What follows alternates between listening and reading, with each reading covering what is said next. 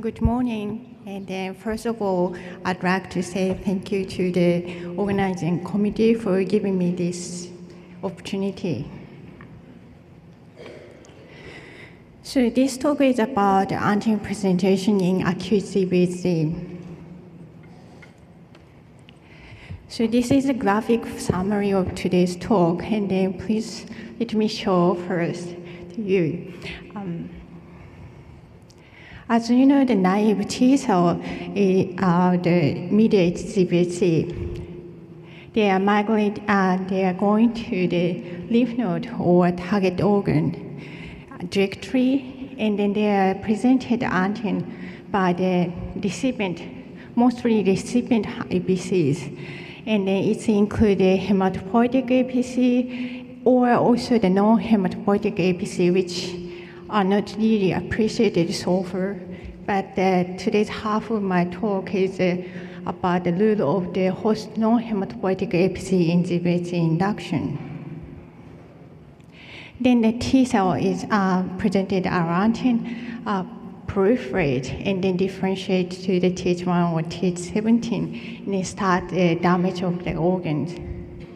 So in parallel, the donor APCs deconstituted the hematopoietic APC. So once started the tissue damage, in especially colon, the donor DC is stimulated to proliferate and then activate via the damage or pathogen-associated molecular pattern, which is the innate signals getting to the damaged tissue. And then those donor DC migrate into the mesenteric lymph node. And in this process, the subset of the donor DC is really important. And then they are present antigen to T cell again here. And then T cell is proliferated and then activated and implant the integrin alpha 4 beta 7, and then which is the ligand of the Motoko-1 expressed on the inflamed mucosal tissue. So they back to the intestine and then makes the severe GVHD. So this is the GVHD enhancement process, and then my second half talk is about the role of donor APC in this enhancement. So donor T cell presented the host-derived antigen, alloantigen, and then activated by the peptide MHC complex. However, the MHC class 1 and the class 2 are differently expressed in the recipient. As you know, the MHC class 1 is expressed most of the nuclear cells. However, the MHC class 2 is quite limited, like hematopoietic professional APCs. So thus, experimental models have been developed so far as the MHC class 1 dependent, means the CD8 T cell mediated GVHD, or MHC class 2 dependent CD4 T cell mediated GVHD. So the question is, which cell type, donor or host, or hematopoietic versus non-hematopoietic cells present our antigen to the donor T cell to induce or enhance GVHD? So in concept, there is 3 types of the APCs. So after the conditioning regimen, recipient hematopoietic APCs start reduced, and then of course after the transplant, they are more reduced and then replaced with the donor hematopoietic APCs. However, there is a non-hematopoietic APC exists, and then they are always recipient type.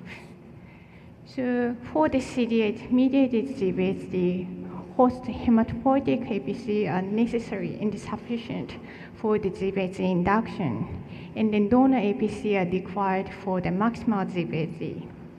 For CD4 mediated GVHD, MHC class 2 expressed on the host hematopoietic APC is sufficient to elicit CD4 mediated GVHD, and regarding host hematopoietic APC, the recipient DC are sufficient to induce CD4 or CD8 mediated GVHD. So likely the recipient hematopoietic APC is really important. However, for the CD4-mediated GVHD, it's not really proven that this cell type is really necessary. This, in other words, the host hematopoietic APC are when host hematopoietic APC are unable to present our antigen, is GVHD reduced? So this is the important question for the perspective of the therapeutic point of view. What are the important APC driving the MHC cluster dependent GVHD? To ask this question, we used the BLAC6 by DBA2 model with the TCR transgenic CD4 T cells.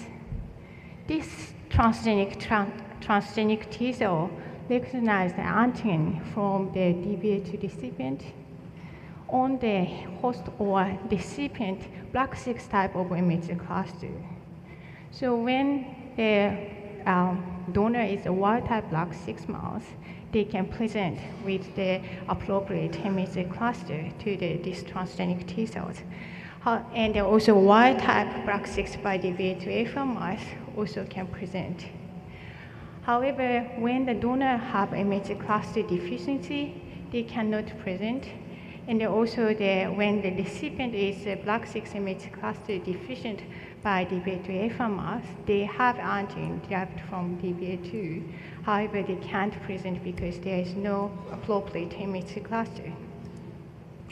So with this mice as a different combination, we can compare to the host and the donor antigen presentation, or the host antigen presentation only, donor antigen presentation only, or nothing antigen presentation to these transgenic T cells. This showing the T cell expansion as a bioluminescent signal. And as you can see, the T cell expansion is quite equivalent between the host and the donor antigen presenting group versus and the host antigen presentation only group. However, with the donor antigen group, antigen presentation only, they can't expand well. And this, however, is a quite similar direction. The host and the donor antigen presentation group and the host antigen presentation only group have a severe GVHD. However, the donor antigen presentation only could not induce this GVHD. When the T cell dose really escalated, the donor APC antigen presentation can induce a partial GVHD, but much less extent. So the antigen presentation by host APC is really required. Then we want to know which cell type of the host APC is important. Putatively, the host DC is important, so that's why we compare to the donor DC depletion, host DC depletion versus non-DC depletion using the CD11C-driven diphtheria toxin receptor expressing recipient with the diphtheria toxin induction administration. Surprisingly, the host DC depletion increased the effector T cell expansion compared to the non-depletion. And this, however, is no difference, finally no difference. So this means the depletion of host DC does not prevent a response to the alloantigen. So other cell types must drive the donor T cell activation. So this raising the question if the host hematopoietic APC are really required for the GVHD induction. Then we ask the question compared to the hematopoietic antigen presentation versus non-hematopoietic antigen presentation. Here is the forearms, but all mouse doesn't have the antigen presentation by donor.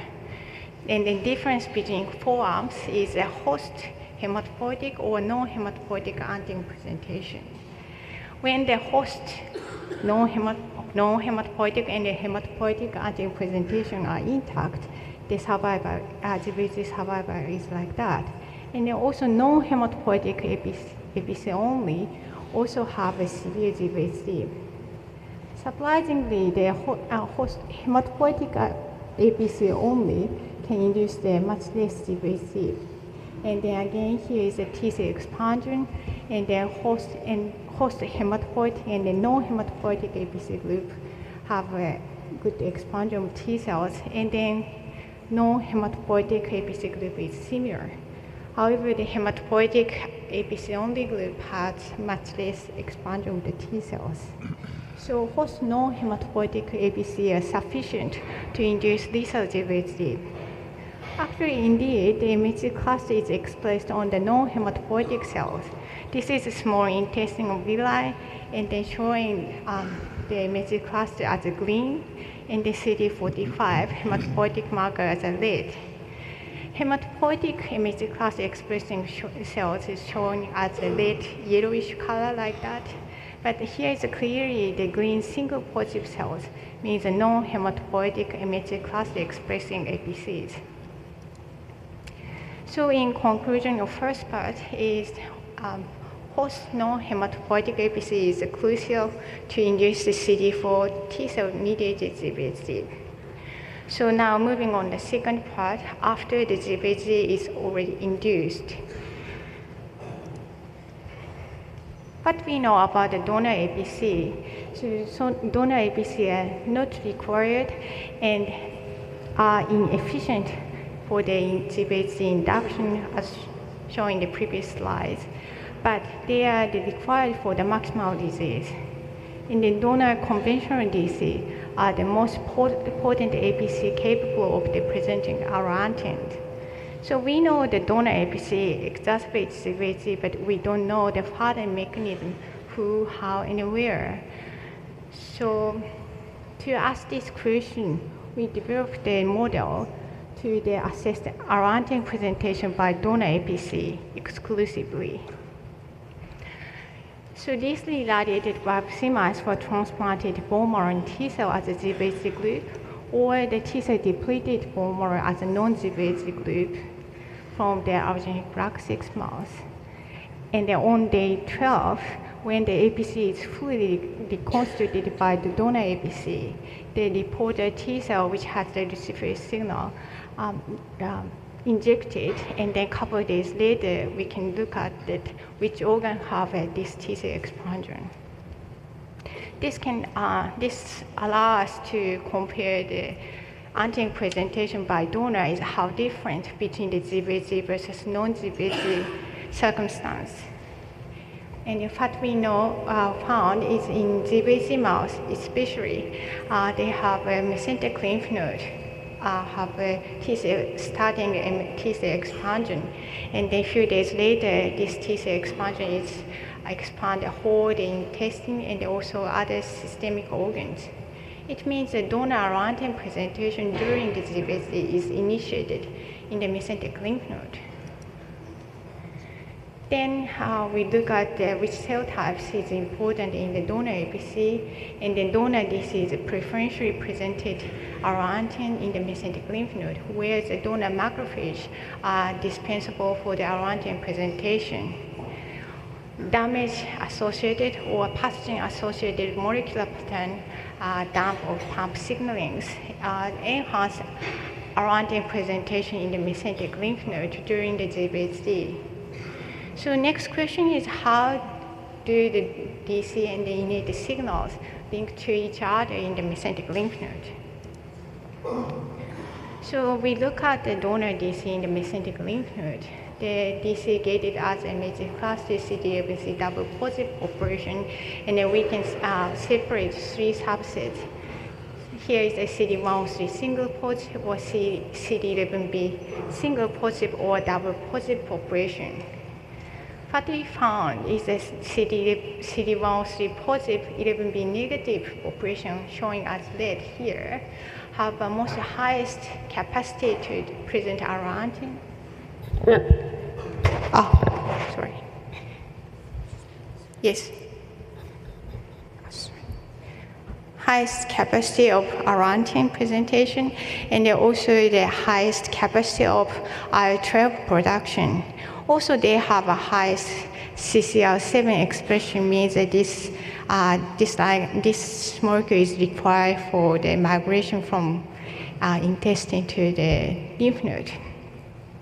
So then we look at, compared to the wild-type bone marrow, the recipient of wild-type bone marrow versus recipient of the mediated TRIF, double knockout bone marrow or RAGE knockout bone marrow. These molecules are down pump signaling transducers, and the mediated TRIF are the signal transducer for the toll-like receptor or inflammasomes, and the RAGE is the receptor for the nuclear protein HMGB1 or heat shock protein or nucleic acid. So these molecule deficient mouse have much less absolute number of CD103 positive 11B negative fraction. And then this results in the reduction of antigen presenting cell and then reduction of cytokine producing cells, DC, in the mesenteric lymph node. So the mesenteric lymph node CD103 positive 11B negative DC present alloantigen and they secrete IL-12 under the influence of innate signals. So next question is how does the down pump signaling influence the CD103 positive 11B negative population? Because the mesenteric lymph node is a draining lymph node of intestine. And then we look at the donor DC distribution after transplant. This signal is come from CD11C-driven donor luciferase. So that's why, not same to the previous slide, this showing the donor DC expansion. And then we compare the GVHD versus non-GVHD. As you can see, that after day 12, not much different, but after that, the GVHD mouse have accumulate the mesenteric lymph node DC and also in colon. It's not happening in non-GVHD mouse. So that's why we look at the donor DC in the colon.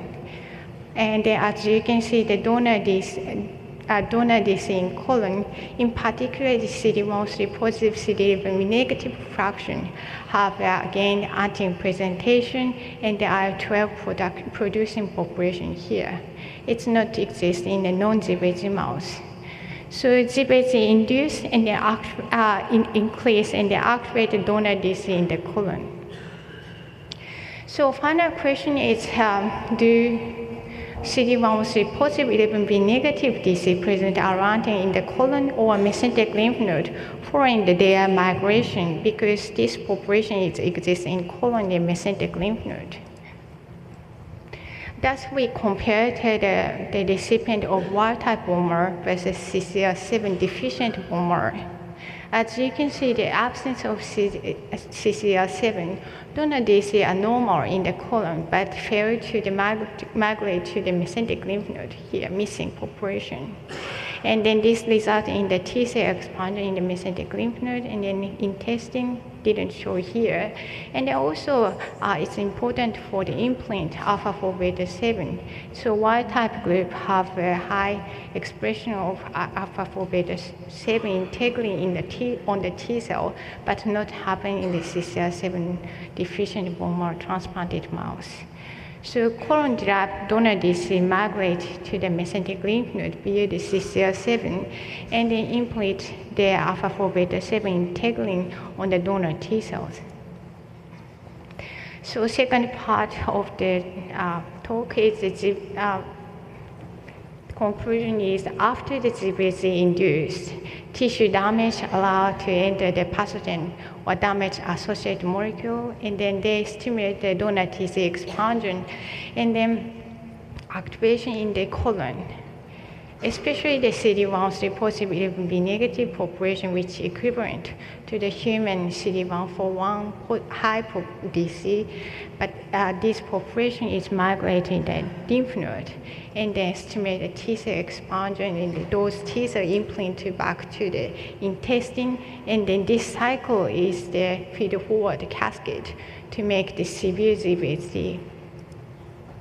So in conclusion, the host non-hematopoietic cells are crucial for the induction of CD4 T-cell mediated GVHD.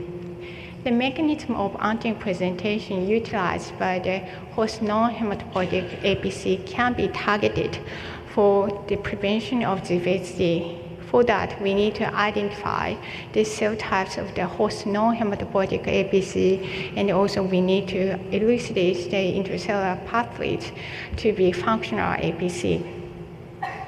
Also, the enhancement process, the chronic donor-derived DC determine the severity of GVHD. Since GVHD target organ do not have a leukemia and the donor DC do not mediate severe effect, these strategies are targeted the host non-hematopoietic APC or donor chronic DC should also spare the GVL.